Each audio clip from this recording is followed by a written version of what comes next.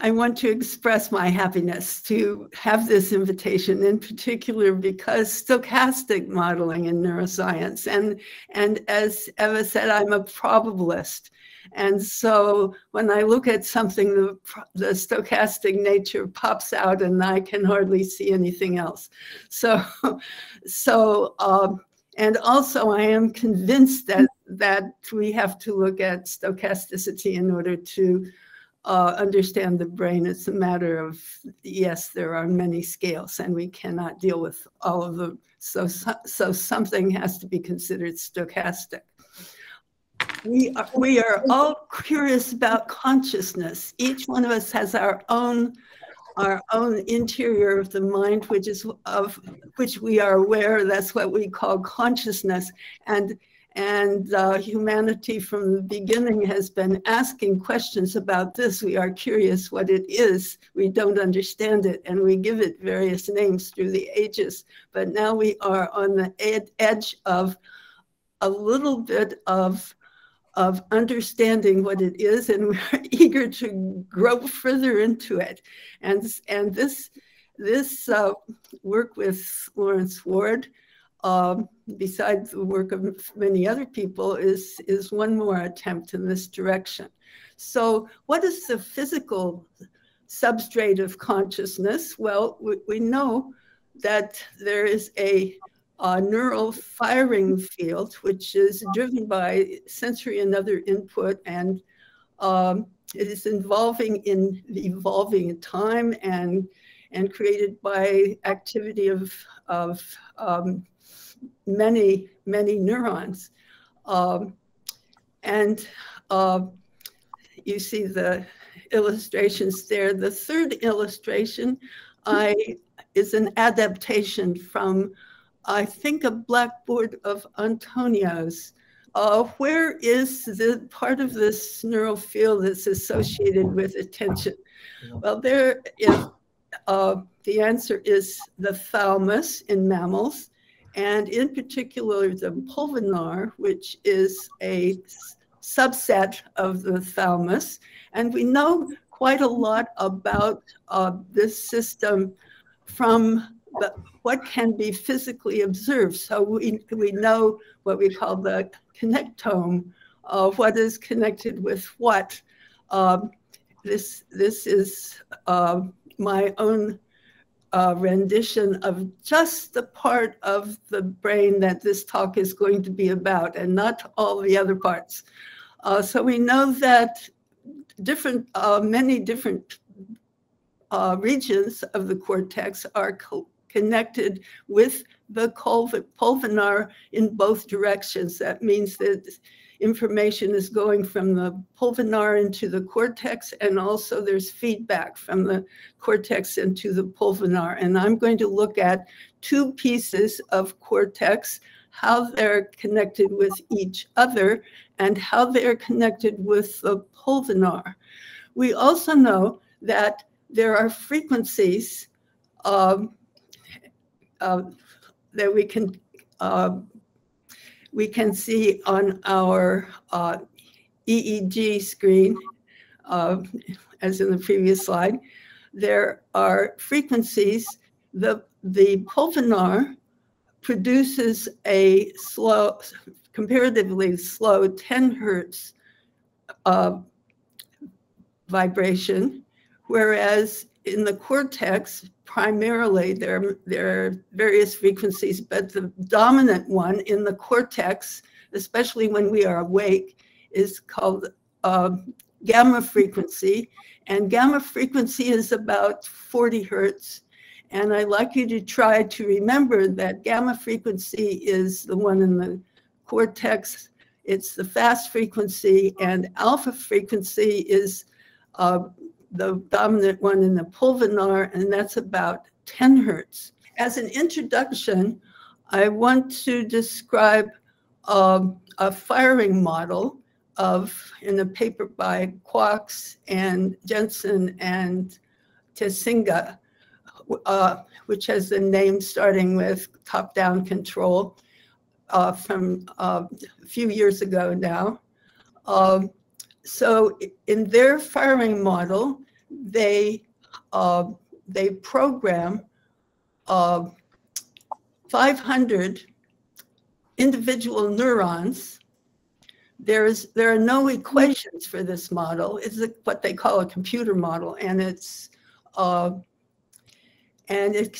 composed of their program. Now they use an Izakevich integrate and fire neuron, basically, and then they call 100 of their neurons, they call them inhibitory neurons, and the rest excitatory neurons.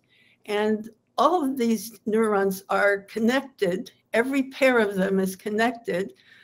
The pairs which consist of 2 excitatory neurons are connected by mutual excitation, and the ones that are inhibitory are connected by mutual inhibition, and the ones that are mixed are connected with other weights. So there are 4 kinds of weights, because there are 4 kinds of pairs being directed between the EI and the IE pairs. So they put some input, and also each neuron is stochastic, and a little bit, so it does, but only a little bit, so it doesn't overwhelm the whole system. And what you see is part A of this figure is a raster plot of the output of their firing system.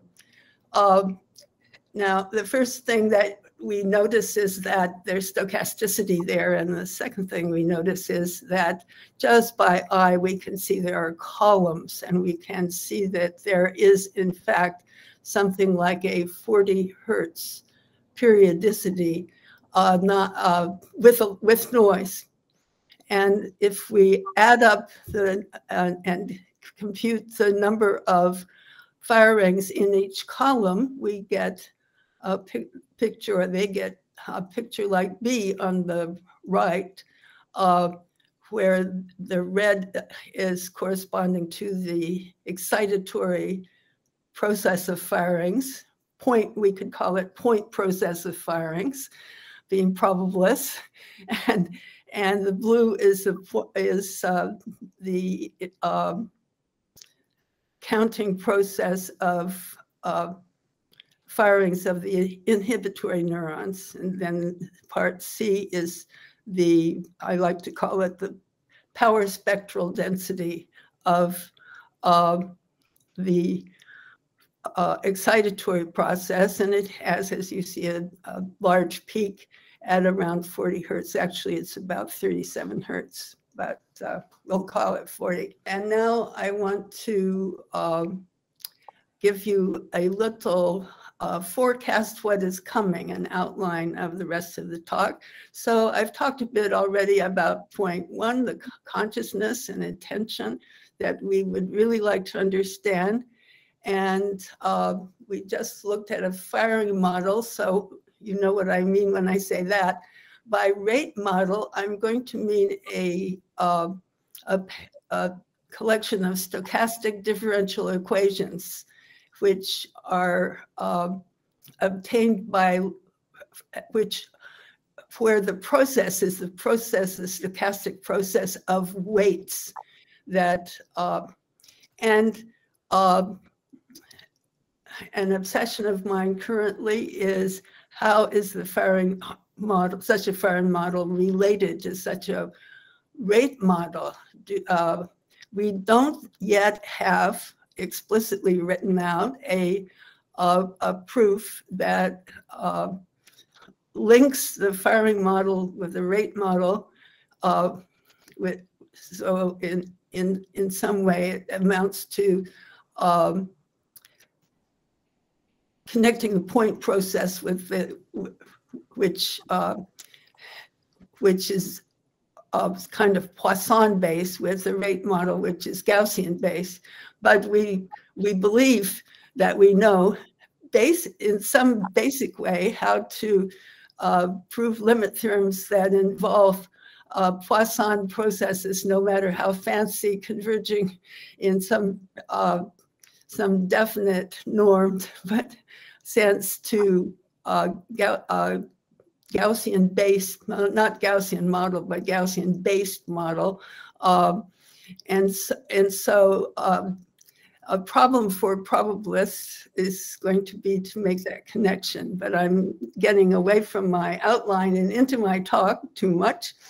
The next point is about how frequencies arise from and in neuron models, and I'm going to have a particular point of view on that, namely one that has to do with quasi-cycles, which are named for stochastic EI pairs producing frequencies. And then having established a viewpoint on how we get frequencies, it's valuable to have some information about such processes. So there are a number of results I want to show you where we get information,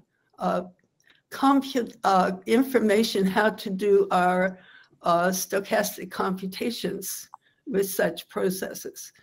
And then finally, something about the particular problem about the cortex and the pulvinar. And the result that we have, which is related to, but a little different from the one that I showed you on the first slide of Quarks et al. So suppose we have a stochastic firing model with interactions written into the firing equations. In nice cases, and the question is going to be, what are the nice cases? But in nice cases, which will no doubt include some large families of where the interactions are homogeneous, and then some separate families where in different families, the interactions are different. And in this case, we believe there are approximating rate equations, and the rates should be related to the point process of firing. So one of the problems is, what are these nice cases? And another problem is, and I like this one quite a bit, how does the choice of model neuron influence the firing model? So, so are there different kinds of neuron models that are going to lead to different answers, or is it that once we get this kind of firing model going, or same for the rate model, do we get pretty much the same model as an outcome from any firing model we might choose to use? I haven't seen any work on this, but it's a question that pops into my mind a lot. So this is now, oh, someone wants to, Yes, I'm sorry. I'm sorry, Priscilla. When you are saying homogeneous interaction, you mean all neurons interact in the same way? Yes, within the class. Within the class, okay. Yes. And when you are considering two classes of neurons in the cortex, homogeneous in each class or homogeneous for all? Yes, within each class. In each class. Yes. In two classes of cortex. So that we have regions where, so suppose we just look at pairs which are II. And all of those II interactions should be the same. But then pairs which are IE, they have a different interaction, but all of those are the same. Okay. Okay. So Thank you. Thank you very much. And you can get the idea also by looking at this picture. So this is a picture of Quarks et al. And they are also thinking of these classes when they program their computer model, because they have all the neurons So you see the arrows that goes from the E to the E, that would be the one type of interaction, just one within the class E to E. But when they go to E to I, then they have another interaction. So each one of those arrows corresponds to a fixed type of interaction, but between separate neurons. So they're falling into these classes. The big circles are indicating the classes, and the arrows are indicating a type. Each arrow indicates a different type of interaction. And then they've put in, and this is an important part of their model, the pulvinar with producing, and they and to get the alpha frequency, they simply add into their integrated fire model, they add a sinusoid with a frequency of 10 hertz. And going into the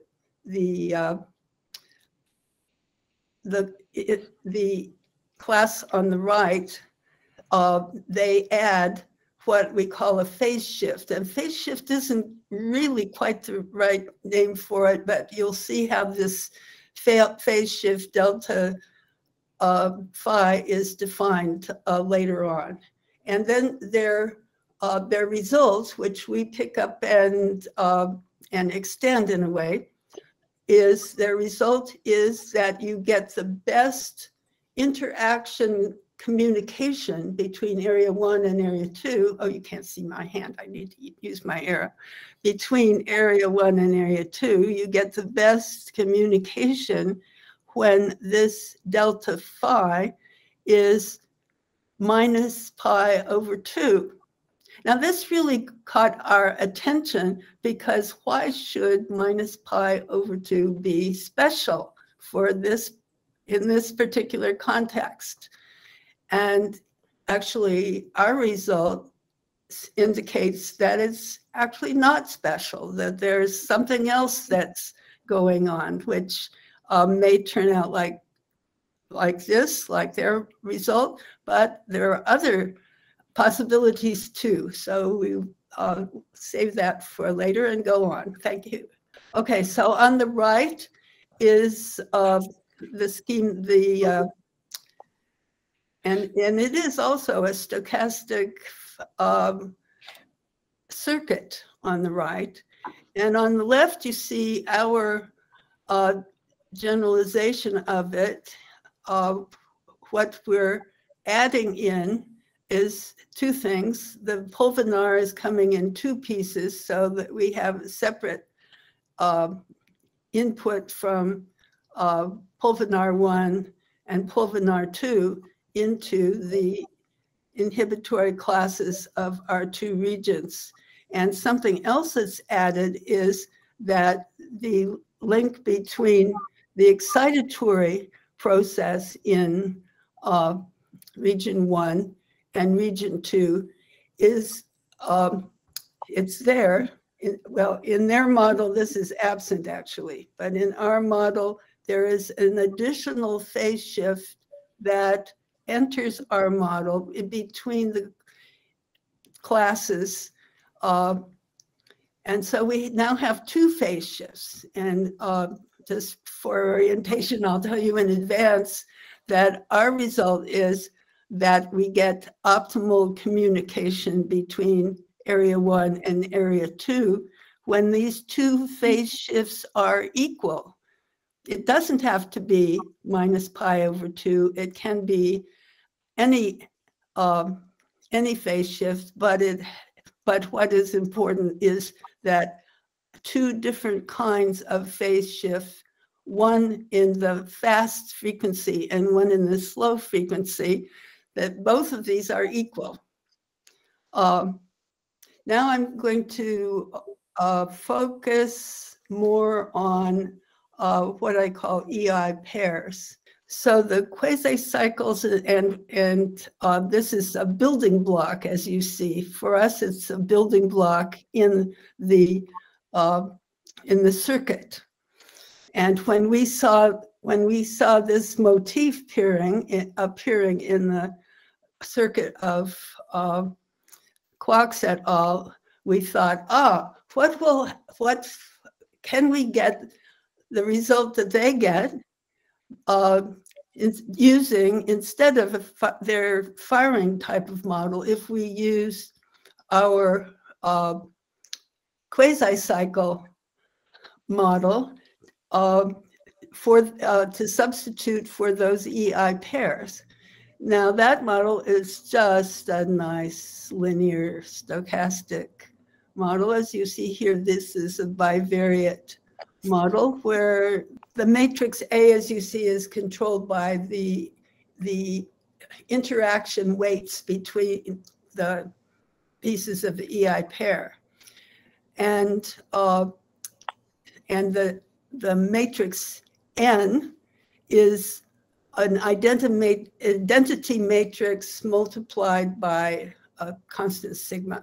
So it's just the standard deviation of the two components of the noise. Important thing about this matrix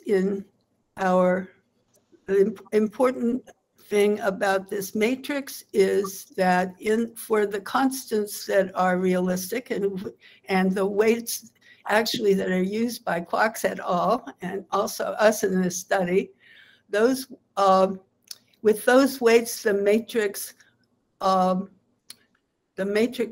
minus A has eigenvalues minus lambda plus minus I omega, which are written out here. But the point about them is that those that we have complex eigenvalues, and the complex eigenvalues give rise to the rotation. In other words, the frequency, and the omega is the frequency. So it is by adjusting the SIJs, or the SE and I, and so on, that one sees that one has the creation of frequencies from the EI pairs. And so the same basic thing is going on in the firing model, but it's just that it's written differently. Well, it's written differently.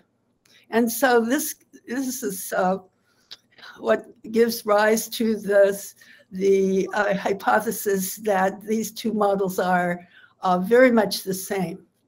And there's a very strong connection, because one can see how their frequencies are generated, and they're generated in basically the same way as ours from the complex eigenvalues of this matrix. At least that's the way we think about it. And we think that's a very reasonable viewpoint on this phenomenon.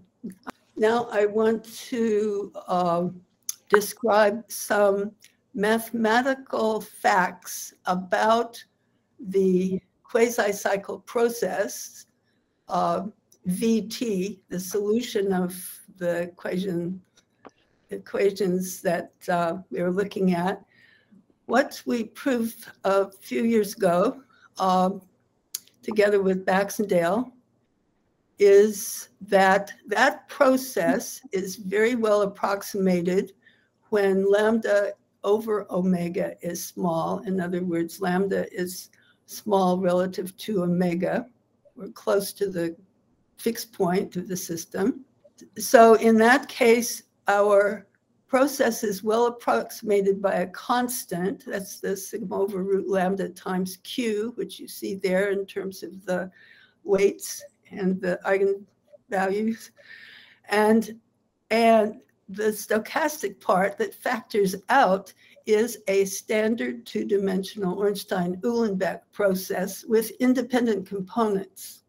So if we look at our process V in terms of the radial and phase processes, we can actually we can write explicitly differential equations for the radial and phase processes in terms of the same parameters. And another thing we can compute then is that the ratio of the envelopes or amplitudes of the E&I processes, the ratio of the amplitudes is approximately constant, independent of time and independent of the stochasticity. And what goes along with that is the difference of the phases of the E&I processes also is approximately constant, independent of time and the stochasticity.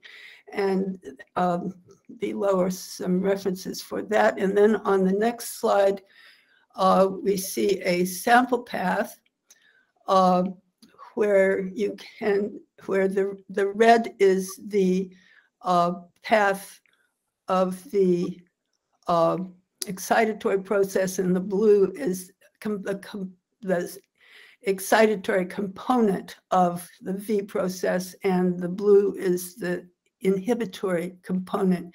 And at a glance, one can see that something very like what I just said is going on. The ratio of the amplitudes and the difference of the phases is a constant, which is a very interesting thing to contemplate, and also very useful when it comes to calculating, answering questions about this process. Okay, now let's go back and look at how far we've gotten through our outline. Actually, I think that we are about to launch into point 5, which is about the two regions of the cortex together with a pulvinar forming a stochastic neural circuit. Now, I advertised in the title that this is going to be about building a neural circuit. Really, it's quarks et al. That built this neural circuit, basically, and we started from their model. So this is, again, just to remind us about the picture that Quarks et al. Started from, with two areas of the cortex which are connected through, you notice, through the excitatory parts, and the inhibitory parts are connected in that there is an input of 10 hertz frequency into both parts, both inhibitory parts of our two areas, but with area 2 receiving the input with a phase shift. And we'll see exactly what that means a bit later on. When now you remember the raster plot where we had just gamma frequency. Now we have alpha frequency coming in from the pulvinar, and we see that just looking at the raster plot, there is a combination. There is the alpha frequency, that's the big stripes, and then the smaller stripes that were associated with the the faster gamma frequency. We can also see those. So it's that the alpha components have been grouped together by the gamma components have been grouped together by the slower alpha components to make in the combination in the firing model. And we see that also when they sum up, they get the groupings of the spikes of the peak, the groupings of the peaks associated with the gamma frequency, and the groups themselves form the slower alpha frequency. And down here is in the red, the same power spectral density curve that we saw before, but with the alpha frequency coming in from the pulvinar, there is an additional alpha peak here. And we still have the gamma peak, but it's a lower intensity and broader. And here's a spectrogram of the same thing, where you see that the higher frequency is coming in. It's coming in with a paced out by the slower gamma. The gamma frequency is paced out by the slower alpha frequency in the spectrogram. Okay, and here is the slide that shows their result, which is this little plot here, which is showing what they call gamma phase coherence. So coherence is a stand-in for the strength of the communication from the first area to the second area. And it's an expression that I'll show you in a couple of minutes, mathematically, which is also a way of expressing how the information is transferred, to what extent information is transferred between the two areas. So what do we see in the plot, which is coherence is a function of alpha phase difference. So it's that delta phi that was coming, the delta phi, which separates the two outputs out of the pulvinar that's on the horizontal axis. And there is a maximum, zeros here, and where is the maximum? And the maximum is at minus pi over 2. And that is their result. At least there's many results in this paper, but this is the result that we're focusing on. So what we do is to replace the neuron populations in their model with EI pairs. So we're now thinking of this as producing a RV process, and this one, another independent copy to start out with, but then they're not independent because there is input from one to the other on the E level, and they're further not independent because there's input from the pulvinar on the I level, both cases. So the circuit is now a big question mark. We know how we built it, but we don't know what it does as a connected circuit. And here are our equations labeled taken from someplace else with these numbers, but 14 and 15 here are the mathematical expressions for our model, actually. And you see that the linear parts that were there are still there, but in addition, there's a B1 going into the C1 process, and there's a B2 going into C2 process. Now, what are they? Well, they're what's coming in from the pulvinar. They are sinusoids. At least in the first step of this replacement, we keep the sinusoids rather than making those also be quasi-cycles, and they're just sinusoids added in, as you see. And this C21 is it's a fraction of this process that going into there. Of which process? Where? Eva, what's your question? Yeah, I didn't understand. The C21 is a fraction of which process, because I don't see. Oh, yes. It's a fraction of the E component. So it's what we called VE on the previous slide. And a fraction of that is going in and being added into the second component of the it's in the second component in the second area, it's being added in. And the fraction is this C21, little c21 is that fraction. And I think we used 1/2. Okay, so we wanted to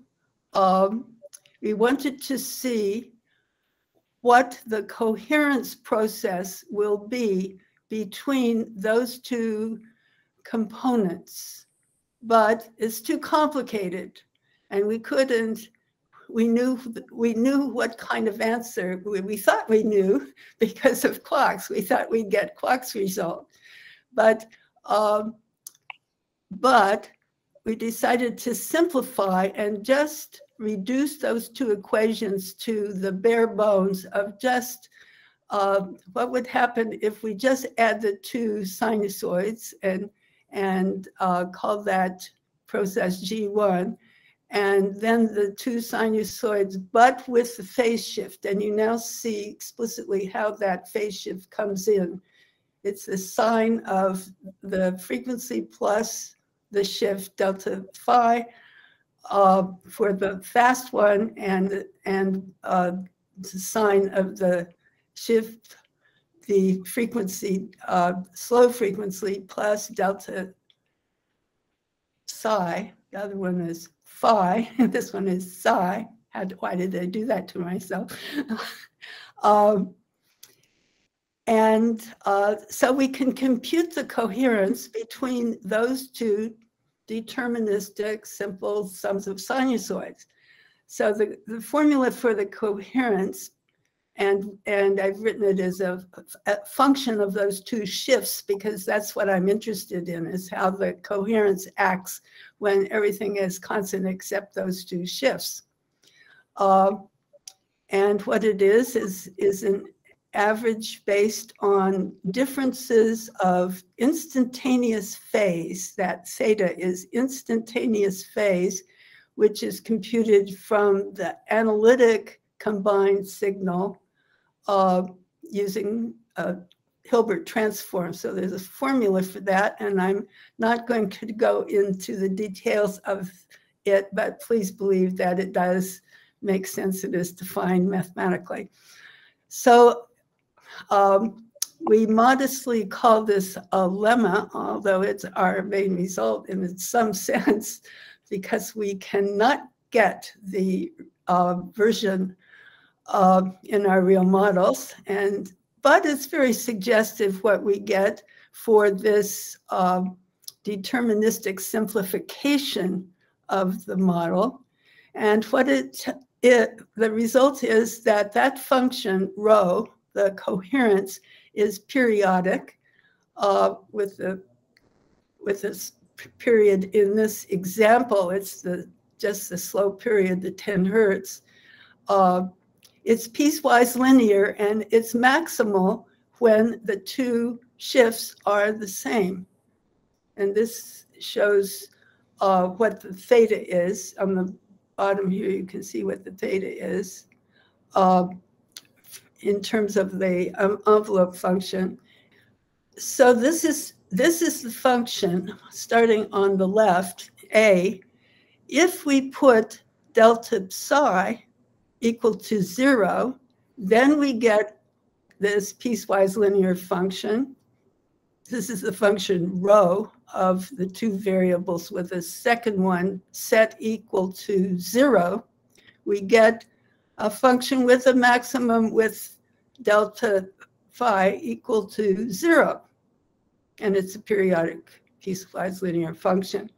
If we now move our delta psi to minus pi over 2, which is natural, corresponding to the result of quarks et al., then we get, yes, that the function the function rho of delta psi has a maximum at minus pi over 2.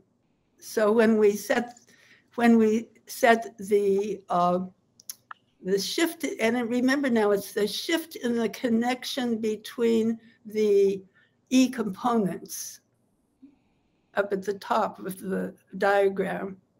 We set that equal to minus pi over 2. Then we get their result, the Quark's result, which is that the maximum is at minus pi over 2. But in addition, we get that the same thing is true no matter what delta psi is, as long as it's equal to delta phi. Okay, and then the part C of the diagram is the smoothed version when we put the noise back in. If we put the noise back in, then we can compute or even do the mathematics, although I haven't written it out, that we get this smooth function for the function of rho of those two variables, those two shift variables.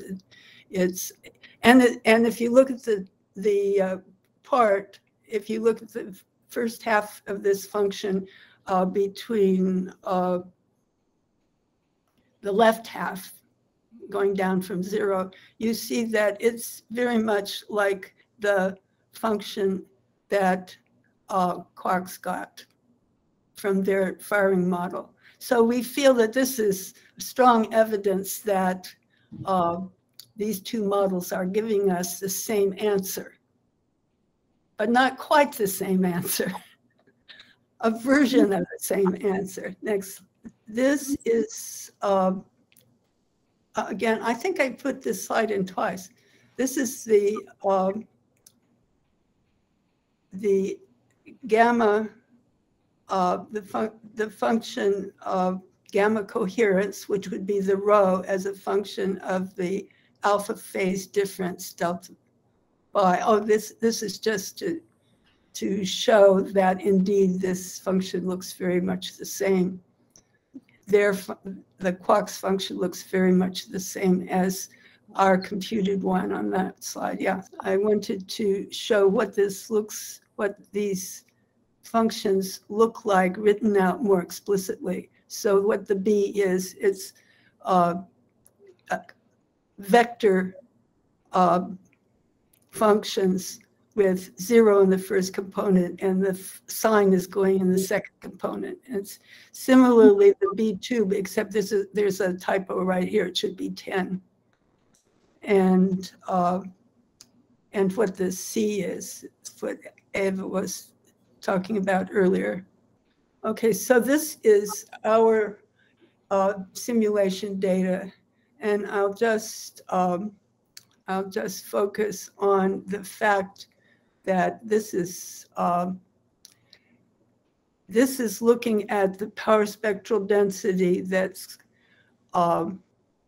in the second component of the second region, and you see that there is actually two peaks in the power spectral density. One.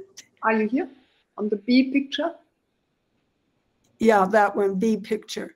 Yeah, so there's a strong peak at the 40 hertz again, and there's and broadened, and there's also a peak at the 10 hertz. And it's not surprising in view of what we know about these, the communication between, we know about, you remember the result that I showed you that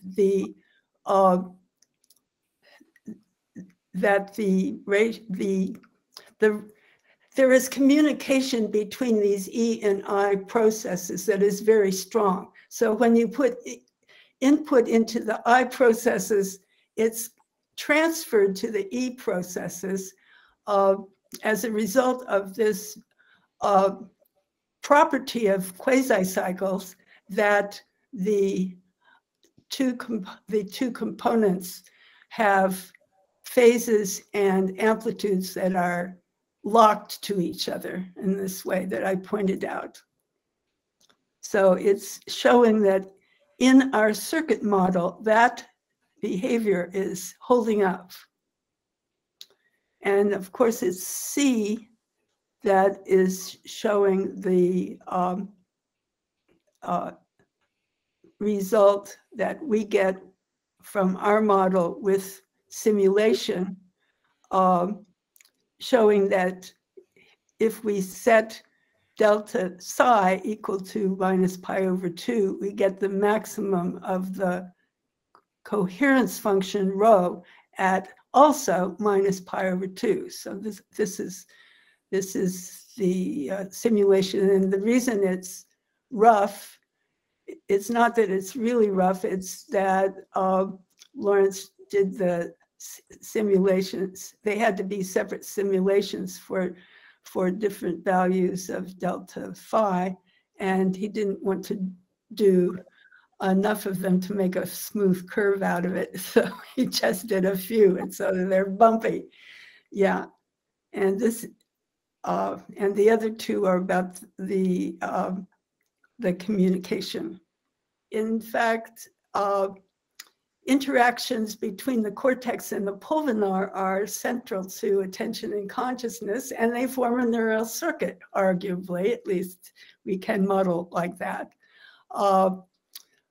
Also, firing and rate models may, and in this example, do express the same stochastic dynamics. There were two problems for probabilists. One is the influence on the circuit of the neuron model choice, and the other one is when is it that firing rate models and firing models and SDE models based on rates are equivalent. And there's a couple of people are interested in that question that I've talked to about it, and so I'm hoping that there's going to appear in not too distant future some answers to that.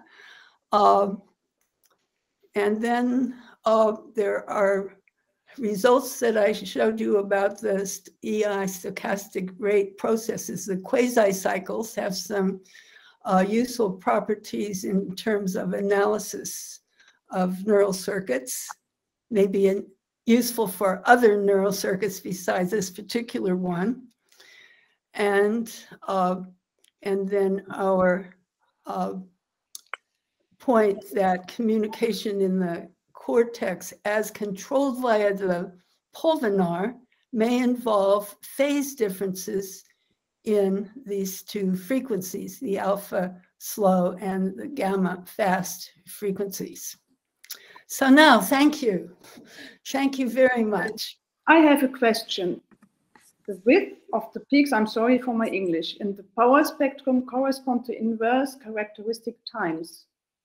These characteristic times correspond to exponential decay rates, so the thinnest peak corresponds to the longest relaxation time. Do you have an interpretation for these times in this context?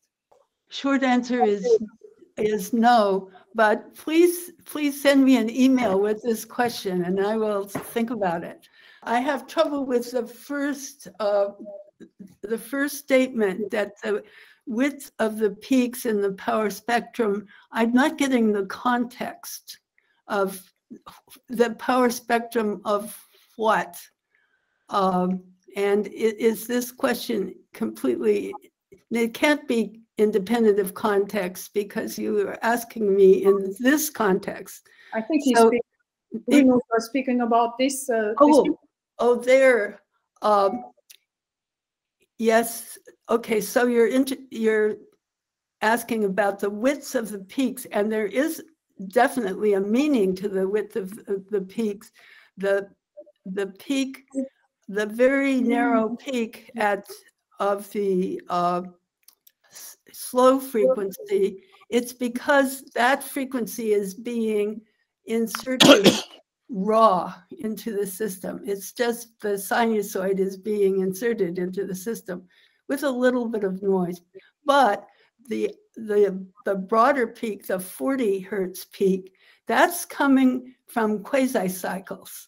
So there's a lot of noise in that peak, you see. So it's broader because its birth is from noise causing a damped oscillation to become a sustained oscillation. And then the sustained oscillation is centered at that frequency. So it's almost, you're seeing the noise with the frequency of what would be a damped oscillation without the noise is picked up out of the noise. So what you're seeing is actually a profile of the noise and how much that frequency is picked up together. So it should be thought of as you're looking at the Gaussian noise, but perturbed by the filtered in a way by the deterministic aspect of the model, which is telling us that there's a damped oscillation of a certain frequency there. I just would ask what means equivalence between two models, firing and rate. In which sense there should be equivalent? Okay, so there is the theorem that a Poisson point process out of a Poisson point process, you can take a limit and get a normal, a Gaussian object. Okay. And this is true. This is true on many different levels in many different contexts, actually. And in fact, I have spent, at some point in my life, I said to myself, I have spent too much of my life proving basically the same theorem over and over and over in slightly different contexts. And so one feels when one has a point process. So there's one question about it. Is this point process really coming from something which is Poisson-like enough in some limit that it is going to converge to a Gaussian when normalized and not something else? So that's one aspect. But in this kind of model, we see that yes, the raw pieces are not quite Poisson, but we can look at, if we look at the pieces of the model one by one locally, we can see that it's a kind of sum of many Poisson-like processes. And so this part of it is going to be okay. And you see what I mean? So it's kind of limit either locally or either spatially or temporally. So I answered only part of your question, I understand. So it's that, yes, it's space-time. Answer is it's space-time, but in the space, it's finite. There's only finite number, namely there's two components.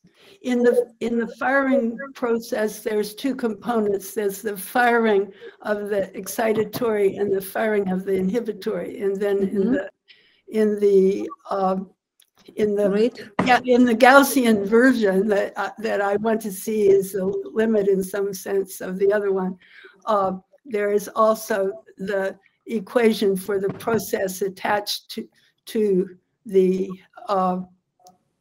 well, there's two components because in our model we have two regions, but there's another two components because there's the excitatory part and the inhibitory part in each region. So those two parts are a kind of simplification of a spatial aspect, and there might be many. So people make models where there's a whole, there's a finite collection of spatial points, and then people make models also where that becomes a continuous variable. So there's a lot of there's a lot of theorems, actually. There's a lot of theorems sitting there waiting to be used in this context.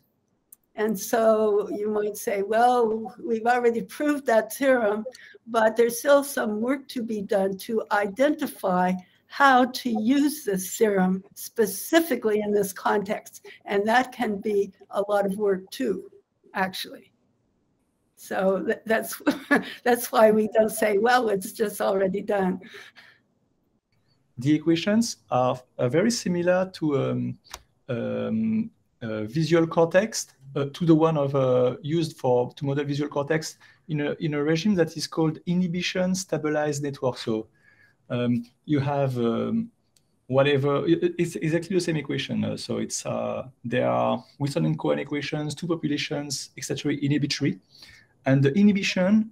So if you remove the inhibition, the excitatory population activity just grows without bond, let's say, and then you have very strong inhibition.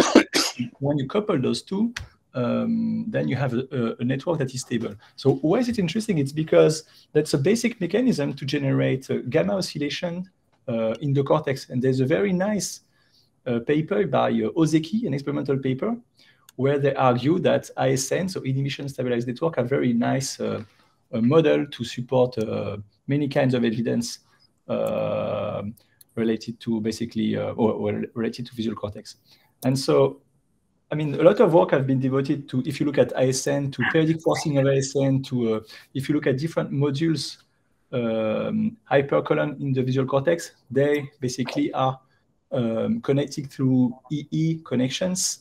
And so I think it's a very nice, I mean, I didn't realize during the talk that there are the questions and basically the equations they were so similar. So maybe you want me to show the equation once more? No, it's fine, or? To me, it's fine, but I mean, the paradigm is very similar, but it's not pulvinar and cortex. It's just visual cortex and Hermann-Schwarz, for example. I studied this a lot. So, Romain, could you send me some references, please? Sure. You can get my email address very easily, I think, from your colleagues. It is in the... yes, I will. It's in the list. Yeah. Oh, yeah, that's right. It's in the list. Yes, yes, I'd like to look. And I'd like my colleague also to look. He's, yeah,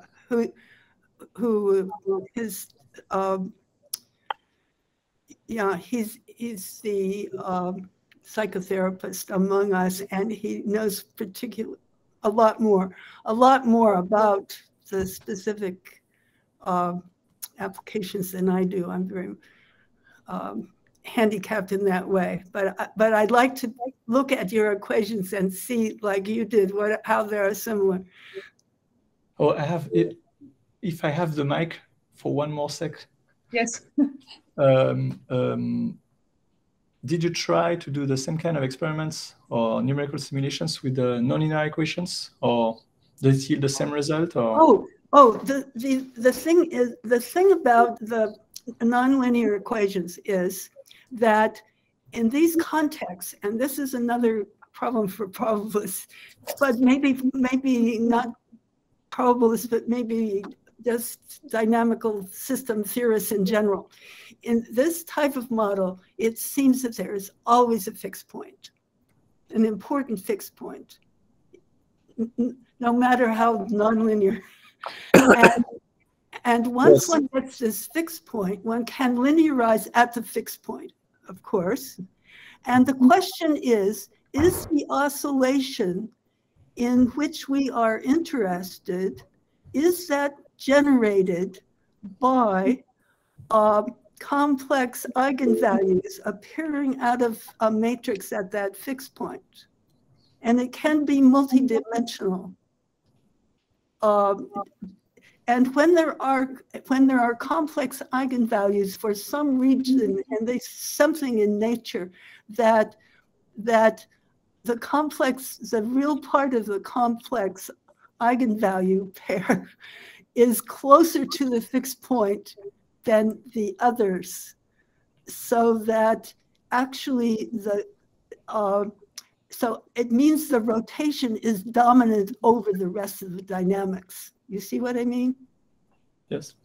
And it means that if you just look at the neighborhood of this fixed point, you will get not the whole picture, of course, but you will get the important first term of the dynamics. Even if you have a limit cycle, the limit cycle, and I've seen a number of examples like this, the limit cycle will be in a way controlled from the fixed point. You get the limit cycle because the whole thing is bounded. And so actually you're on the other side, you're on the positive side of the fixed point. So the lambda is positive and the thing is expanding, but because it's bounded, it cannot go to infinity because of the positive real part of the eigenvalue. It's bounded, and so it has to stop. It has to stop, and it has to have a limit cycle.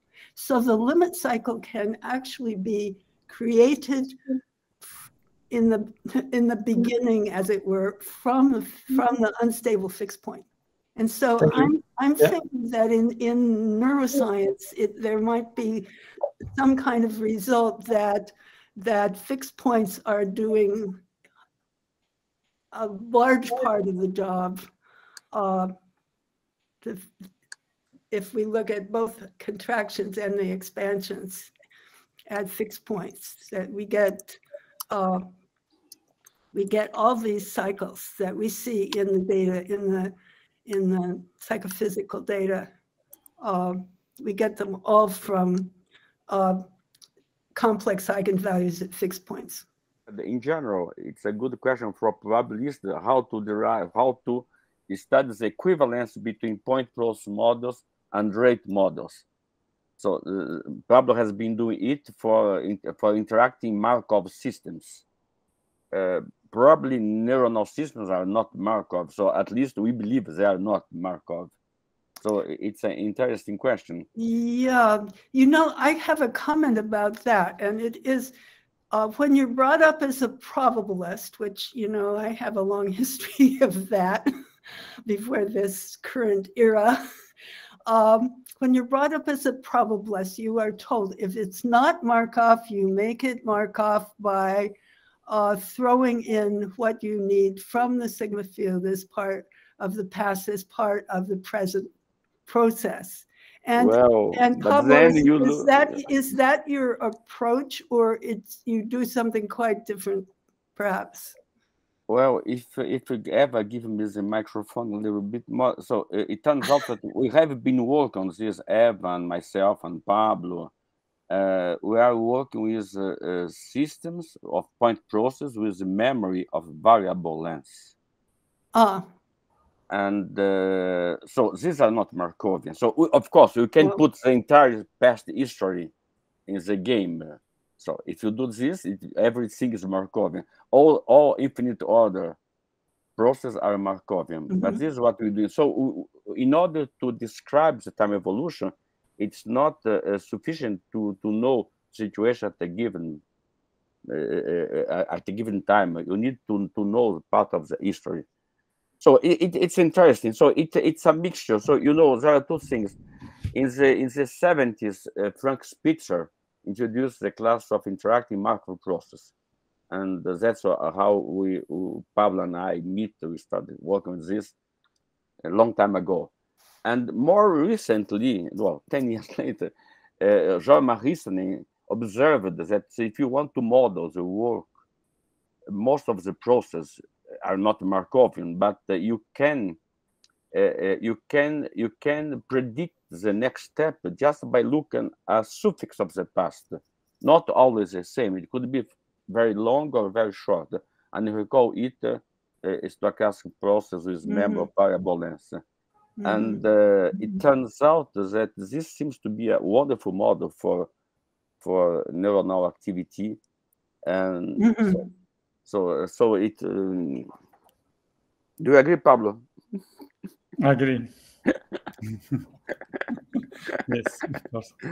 Yes. It's an interesting thing to face up to this, as I have not done in the past. So I look forward to our interaction about this.